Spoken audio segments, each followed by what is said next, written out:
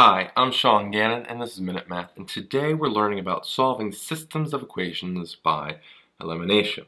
Minute Math, when you need help you use Minute Math. So we're given this problem, 5x plus y equals 9, 10x minus 7y equals a negative 18.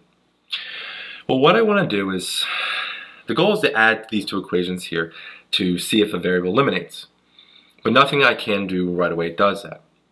But I see if 5x and 10x, they're pretty close. 5 multiplied by 2 is 10, and we're on our way there. So I'm going to take this numerator and I'll multiply it by a negative 2.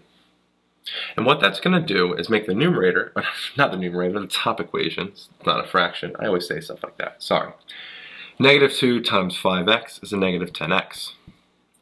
Negative 2 times y is a negative 2y. Negative 2 times 9 is a negative 18.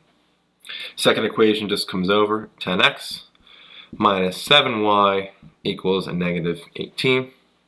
And now what we can do is add these two equations together to eliminate the variable x here. Negative 10x plus 10x is just 0x. Don't need to write that. Negative 2y plus a negative 7y, negative 9y. Negative 18 plus a negative 18 is a negative 36. Divide both sides by negative 9 to get y by itself. Negative 36 divided by negative 9, two negatives make a positive, so 36 divided by 9 is 4.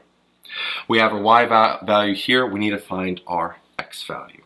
So we gotta plug it back into one of our original equations. That's the easiest, and I think it's the first one.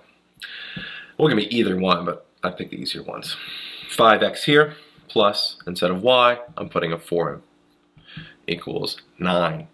Solve for x, subtract 4 to both sides. 5x here equals 9 minus 4, which is a 5. Divide both sides by 5, and we're pretty much there. 5 divided by 5 is 1.